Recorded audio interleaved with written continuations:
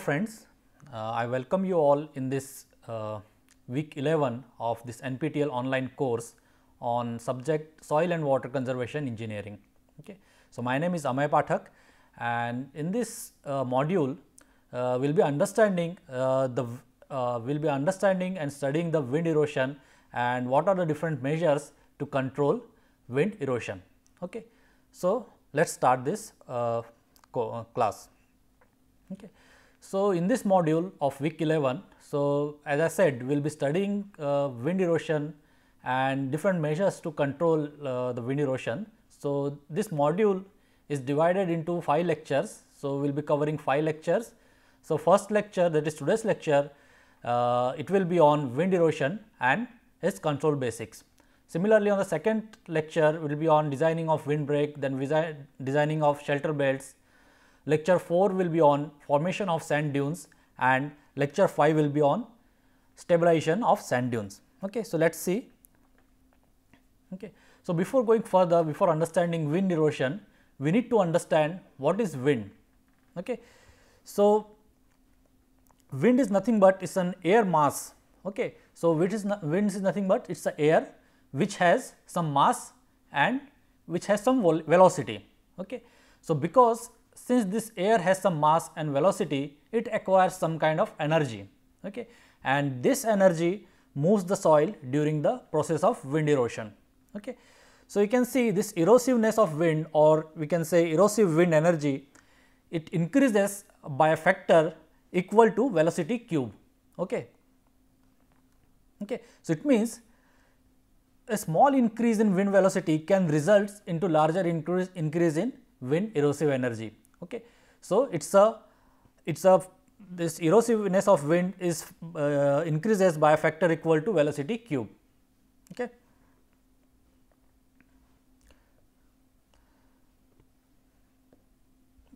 So, now let us see what is wind erosion. Okay. So, wind erosion, it is a process. The red lines are there. See, just press the white in okay. white. Okay. Okay. Okay. Continue. Okay. So, the definition of wind erosion.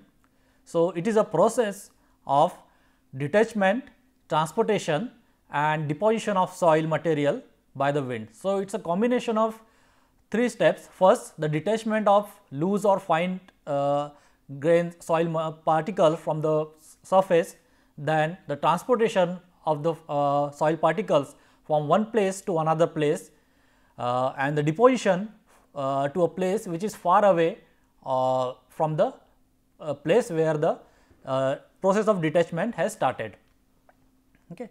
So, in that sense, wind erosion is actually very dangerous, and you can say comparative to water erosion also it is similar. So, wind erosion is no way less dangerous than the water erosion. So, what happens when the high velocity wind, when it strikes over the bare lands with increasing force. So, what happens then?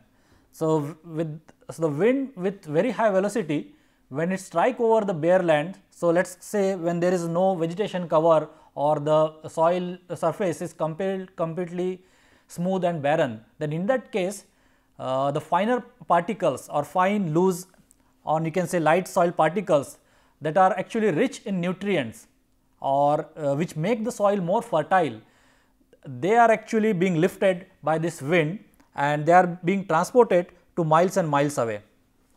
So, in that sense, so wind erosion actually is responsible for causing great damage to crop productivity, because the most fertile layer is getting transported or is being eroded by the wind. Okay. So, in that sense, the wind erosion is very dangerous. Okay. So, if you see there are different factors that affect the wind erosions, we can group these factors into different categories. Okay. So, loosely if we can say there are 2 things. First, the factors that influence the climate over that regions, and factors that affects the soil surface, or that define the soil or the surface parameters. Okay. So, we can say the climatic variables. So, most of the time we know what are the climate variables. So, like wind over a region, then precipitation and temperature. So, all this together, all this climate variable, they actually define the atmospheric conditions that make soil more prone to or more vulnerable to the erosion. Then coming to the soil properties. So, soil properties such as the texture of the soil, composition of the soil, aggregation and the moisture contents. So, how much dry the soil is there and what is the texture, well it is well graded soil or poorly graded soil, that are all soil properties that defines the that makes soil more vulnerable to the erosion. Then comes to the land surface characteristics. Okay. For example, the topography of a region, whether it is smooth or undulating, hilly regions, then moisture present there, aerodynamic roughness length, vegetation cover or any of the presence of any non-erodible element that can reduce the effect of wind erosion. Okay. And then finally, how we use the land, that is the land use practice, example farming, grazing and mining. So, these are the different primary factors that controls or that affect the wind erosion. So, in a broader term we can say the wind erosion is expected when the soil is very loose, when it is finely divided, when it is relatively dry and the surface conditions are smooth and bare, and wind is on the top of that, wind is strong enough to start the wind erosion. So, all these factors are actually contributes to the wind erosion. Okay. So, wind erosion it is commonly observed in mostly in a climate like arid regions and semi-arid regions where the precipitation is very inadequate, which makes soil very dry. For example, in case of Indian subcontinent, we can see the Thar desert in India, Rajasthan and some part of Gujarat and Haryana. And globally, if we can see, there are some regions like Middle East regions and over some part of some northern Africa, Sahara desert. So, all these regions, the wind erosion is more prominent. So, one of the most serious damage that is caused by this wind erosion is the change in soil texture. Okay. So, what happens, these smaller particles of soil are more subjected to movement by wind. So, what happens, the silt, clay and organic matters are being transported or are being removed from the surface and they are transported to some other places. Okay. So, what is left there is actually very coarse and lesser productive material behind. Okay. So, in that sense, the wind erosion is actually makes soil more sandier. Okay. So, most of the fertile layer is being removed by this wind erosion. So that is why this wind erosion is dangerous and we need to control it. Okay.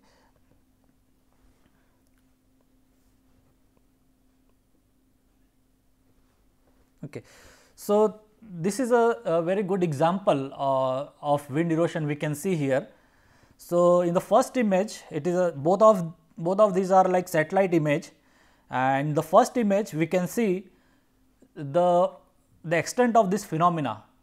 Okay. So, you can see this is actually somewhere over the North Atlantic region, and this is like northern Africa.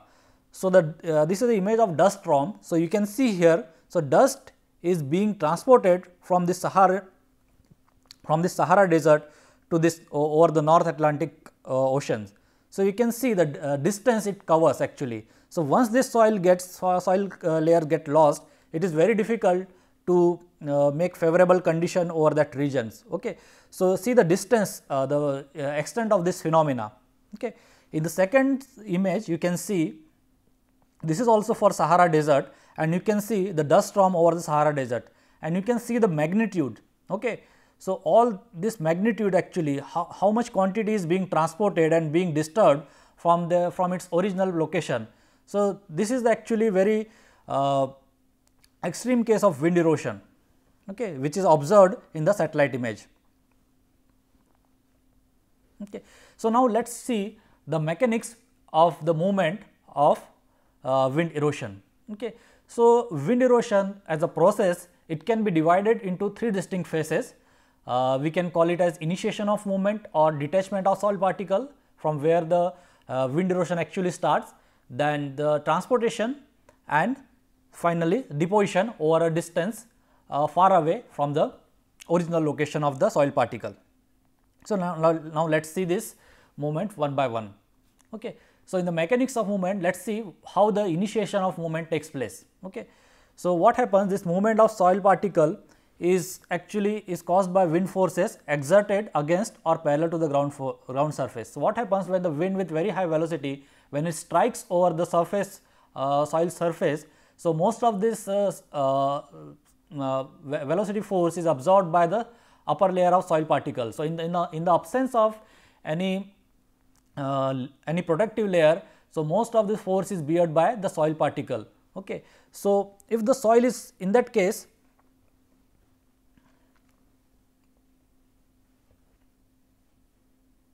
okay. So, in that case, if the soil particles if they happen to be very loose and lighter or finer, then wind may lift them from the surface in the initiation process. So, the process of detachment starts here. So, first it targets the finer particles, fine or medium size particle. Okay.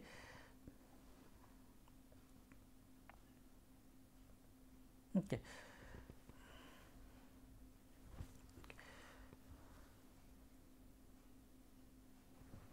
Okay. So, this motion, actually the initiation of this movement starts when the wind acquires some kind of velocity. Okay. So, if the velocity crosses that threshold limit, then wind has that potential to cause erosion. Okay. So, that velocity is called as the threshold velocity. So, threshold velocity is the minimum velocity. So, threshold velocity is the minimum velocity which is needed to initiate the movement of soil particles, or which is required to detach the finer or medium size soil particle from the surface. Okay. So, but it depends on the characteristics of the ground and the soil conditions. So, this threshold velocity is not a constant, but it changes with the surface condition. Okay. So, for example, for most erodible soil which is of size about 0.1 mm, the threshold velocity is in the range of like 15 to 16 kilometer per hour at the height of 30 centimeter. Okay. So, when a soil surface that is rough or protected with non-erodible material, in that case it will require a very stronger wind to initiate the particle movement than compared to the smoother surface. Okay. So, soil surface that is very rough and protected with some kind of non-erodible material, for them the threshold velocity will be very high. So, to initiate that movement, very high threshold velocity is required. Okay. Now, next is the transportation. So, once the detachment or initiation start of the process of wind erosion, so the soil particle will be transported from one place to another place. So, the quantity of soil moved by the wind is actually influenced by the particle size, the characteristics of the soil particle, that is particle size, gradation of the particles, wind velocity, whether winds are very strong, and the distance along the eroding area. So, all these parameters that defines the quantity of soil which is being moved by the wind. So, the quantity of soil, since the wind is variable in velocity and direction, often it produces eddies, and that makes soil get that is responsible in detachment of soil from the surface and transportation. Okay. So, the quantity of soil moved is actually, again we can see is dependent on two conditions or two variables. One is related to the climate, that is a wind, and another is the particle, that is a soil surface. Okay. So, the quantity of soil moved is directly proportional to the difference between actual velocity is represented by V minus theoretical velocity cube, actually cube of that. So, quantity of soil moved is actually directly proportional to the cube of difference between these two velocity, actual velocity minus theoretical velocity, and it is also directly proportional to the square root of particle diameter. Okay. So, once the initiation starts and soil particles are being transported, they will deposit over a distance which is some distance away from the originating place. So, deposition occurs when the gravitational force is greater than the force holding the particle in the air. Okay. So, what happens when the soil particle which is in air stream, when the gravitational force acting on that is actually greater than the force holding the particle in the air stream, then the process of deposition starts. So, this generally happens when there is a decrease in wind either by itself or by or caused by any barrier, maybe it kind of solid barrier, vegetative barrier, or any barriers like ditches and benches. Okay. In addition to that, these raindrops, they may also take the dust out of air. Okay. So, this is the deposition step. Okay. Now we are seeing the movement of the soil. So, let us see how the now we have seen the mechanics of movement.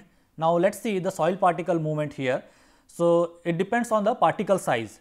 So, after the movement of wind, after the movement is initiated or soil particle is detached, the soil particles are carried by the winds in three types of movement depending on their size in relation to the velocity and turbulence of the wind.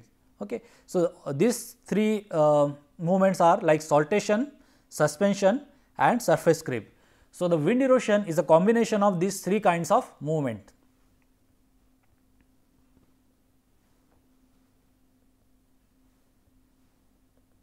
Okay. So, this is a very good figure which talks about the particle movement, soil particle movement. So, you can see here at initially when there is a fine or medium grain soil particle and wind is blowing in this direction, and when the wind velocity it crosses the threshold velocity. So, the process of saltation starts. So, what happens during this process, these soil particles make some kind of abrupt jumps or some kind of bounces over the surface. Okay, and this process, and so that it gets lifted or sometimes it gets rolled over the surface. So, this process is called as a saltation.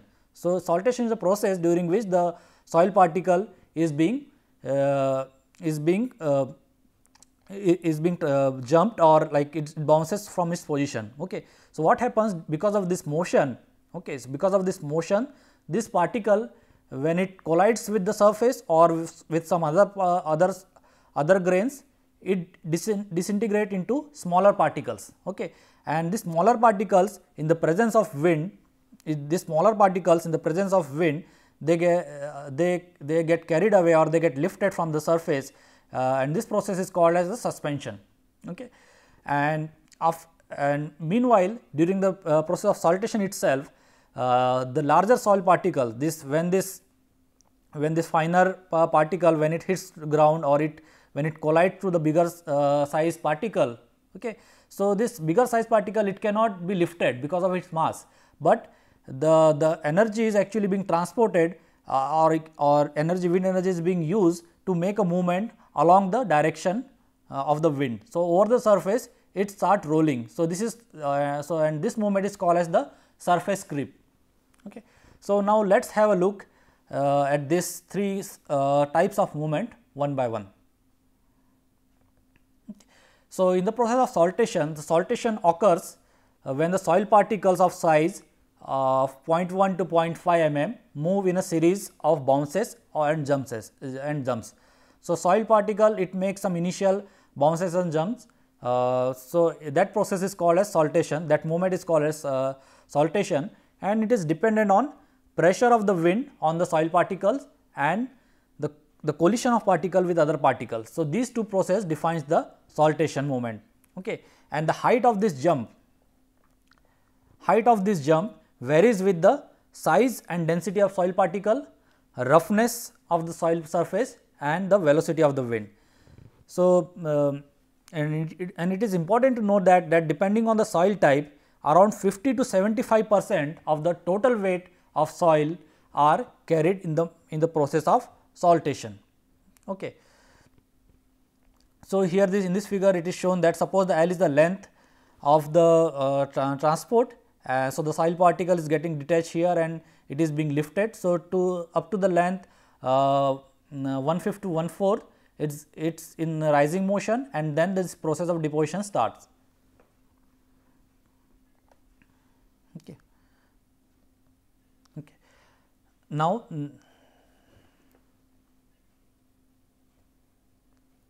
the suspension. We have seen the saltation movement. Now, let us see the suspension. So, suspension occurs when the particles lesser than size of 0.1 mm size are lifted far above the surface and carried to a greater distance under the influence of wind velocity. So, sometimes the distance of their distance by which they get transported is sometimes across the continents or oceans. Okay. So, movement of these fine particles is usually initiated in the process of saltation when the particles bounce back over the surface and it get disintegrated into finer particles, or it lift the finer particle, the wind will lift the finer particle and the process of suspension or suspension movement starts. So, around 3 to 40% of the soil weights are carried by this suspension. Now, there is another movement which is applicable to the larger size particle of size 0.5 to 2 mm. So, since these particles cannot be moved by the wind, they cannot be lifted by the wind, but they can be rolled along the surface. So, it is a rolling or this surface creep is a rolling or sliding of large soil particle along the soil surface, and the particles moved mainly by the impact of particles in the saltation. So, the particles which are already in the movement of in the form of saltation, they start this this movement of on a bigger or like on a particle which are generally of more mass. Okay. So, this movement is called as the surface creep. So, it is a rolling motion along the surface. Okay. So, around 5 to 25% of the total soil weights are carried away in this fashion, and it is a localized erosion because of the mass of the particles. Okay. Now, let us see the different ways to control the erosion. So, we can control the erosion by two steps: the parameter which are responsible for wind erosion. If we adopt some kind of preventive measures, we can reduce the effect of erosion by adjusting by adopting this wind erosion control measures. Okay. So, we can either reduce the surface wind velocity, or that means we can reduce the erosiveness of wind, or we can make soil surface more resistant to the wind forces. Okay. So, that can be achieved by conservation of moisture and proper tillage operation. So, let us see first step to reduce the surface wind velocity. So, if we have to reduce the surface wind velocity, so there are different ways or different measures that can be used, such as vegetative measures, terrace practices and mechanical methods. So, let us see these measures one by one. Okay. So, first is the vegetative measures. So, it is a most effective means of wind erosion control measures. So, if you are using intertill crops, close growing crops, shrubs and trees, so they can reduce the erosive they can reduce the effect of wind, they can reduce the wind velocity. So, the effect of wind erosion may get reduced. So, in general, the close growing crops such as cereals, cereal legumes, grasses, etc., are more effective than the intertill crops, because these close growing crops actually they will hold the soil particles together, and also they will protect the upper layer of soil. Another measure is to plant crop in such a way that the prevailing wind direction is perpendicular to that. So, for more effective operations, crops should be grown perpendicular to the direction of wind. And other practices like strip cropping, field and contour and stubble mulching should be adopted to control the wind erosion. Okay. Next is by proper tillage operation. So, our aim of tillage operation should be such that it should make a rough cloudy surface with some plant residues exposed on the surface. So, the effect of high velocity wind can be minimized. Okay. So, generally lands are cultivated soon after rains to get maximum roughness. Okay. So, sometimes if there is a chances of erosion, wind erosion, so sometimes as an emergency measures we use ripping as an emergency measure to reduce the wind erosion in clay soils. Okay. So, this was the tillage operation. Now, there are some measures like mechanical measures. Okay. So, that can be used. So, mechanical measures means we can plant some series of trees and shrubs on the border of the field, so that the effect of high wind speed can be reduced. So, they include mechanical barriers like windbreaks and shelter breaks. So, windbreak by definition is any kind of barrier. Okay. So, any kind of barrier for protection of wind, generally for protection of winds, and it is generally used for farmstead, gardens and orchards, etc. And similarly, a shelter belt is a longer barrier than the windbreak, and it consists of combination of various shrubs and trees. So, these windbreaks and shelter belt, they reduce the wind velocity near the ground by exerting a drag on wind and by deflecting the wind stream. So, this is an example. You can see the windbreak. It's a windbreak.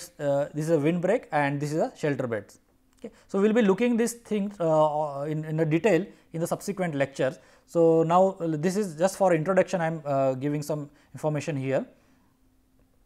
Okay. So, this is example of wind erosion here. So, you can see here, so in an open wind or open air stream, suppose the wind velocity is around 35 miles per hour, and by planting this windbreak, we can reduce the wind velocity over this location around 10 miles per hour. So, there is a significant reduction in wind speed on the windward side, on the leeward side of the windbreak. Similarly, its distance, it can protect us to some particular distance. Okay. So, let us see here also the effect is visible. So, around wind speed is around 15 miles per hour here. Okay. So,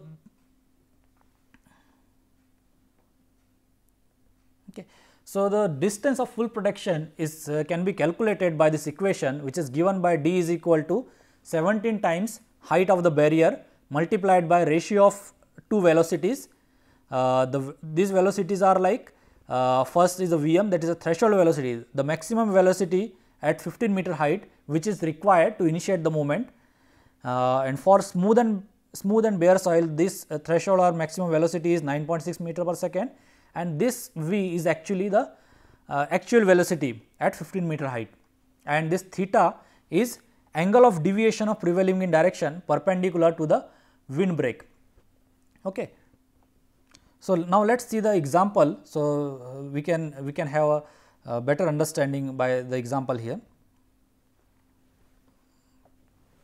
Okay. So, this is the example. So, in this example, we have to determine the spacing between windbreaks that are 15 meter height if 5 year return periods of wind velocity at 15 meter height is 15.6 meter, and the wind direction deviates 10 degree from the perpendicular to the field strip. So, in the problem we have to assume a smooth bare surface and fully protected soil field. So, what is given here? So, given here is like we have to plan for a windbreak of height 15 meter. The actual velocity given here is 15.6 meter. The angle of deviation from a direction perpendicular to the windbreak is 10 degree, and the theoretical velocity for a smooth and bare surface is 9.6 meter. So, if we substitute all this value here, so height is 15 meter, Vm is 9.6, V is 15.6 and theta is 10 degree. So, we get d is equal to 154.54 meter. So, what it means? So, if we plant one row of windbreak, so we will get a protection of this 154.54 meter. We can get protection from this windbreak. So, the another windbreak layer of windbreak should be planted at a spacing 154.54 mm at a distance away from this first windbreak. Okay.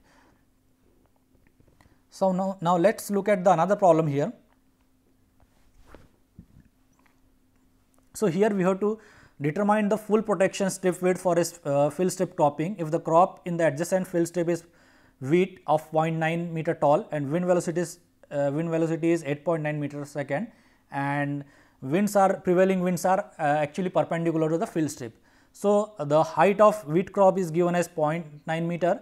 The actual wind speed at 15 meter is 8.9 meter per second, and since the prevailing wind is perpendicular to the direction to the fill strip, so the angle of deviation is 0 here.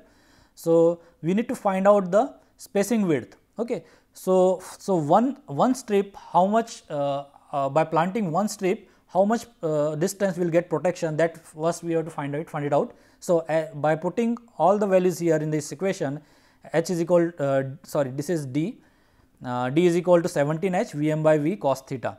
So, if we substitute all this value here, we will get strip width of 15.3 meters. So, it means, so one row of this fill strip is protecting 15.3 meters. So, spacing should be 15.3 meter.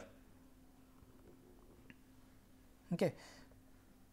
So, now we have seen how to reduce wind. Now, let us see how to control controlling the soil wind erosion by controlling the soil factors.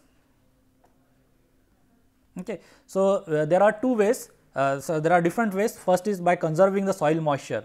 So, by conserving soil moisture means it is helpful to minimize by conserving soil moisture, we have two benefits. First, so effect of wind erosion can be minimized, and second, it can help us so this measure conserving of soil moisture is actually helpful for wind erosion control as well as the crop production. So, the moisture can be conserved in three ways: by increasing infiltration, by reducing evaporation, and preventing unnecessary plant growth. So, this can be achieved by by level terracing, contouring, mulching, and selecting suitable crops. Okay. So, these are the measures to conserve the soil moisture. Okay. Another measure is is the conditioning of topsoil. So, adopting a practices that makes upper layer more non-erosive. So, adopting a practices that produce non-erosion aggregates of size greater than 1 mm diameter or which make larger cloud, that should be our goal. So, that is another measure. So, finally, to summarize this wind erosion control methods. So, these are the few things you can do actually. So, first, by keeping the soil covered with vegetation and crop residue maximum time possible. So, sometimes in case of if there is unproductive or unproductive cultivated soil, so you can think of adopting permanent measures to control wind erosion, then tilling the soil after the rains until vegetation cover is ready to provide the protection, and avoid directly working on the dry soils and maintaining a rough surface cover. And finally, so in case of any emergency, adopt emergency measures if required. So, this is a way. So, in this lecture we have seen definition of wind erosion, different movements of soil particles under the wind erosion. What are the ways to control the wind erosion? By reducing the wind speed or by controlling the surface characteristics. So, with that I will stop here. So, we will see the designing part of this wind control measures in the next slide in the next lecture about windbreaks and shelter wells. Okay. Thank you.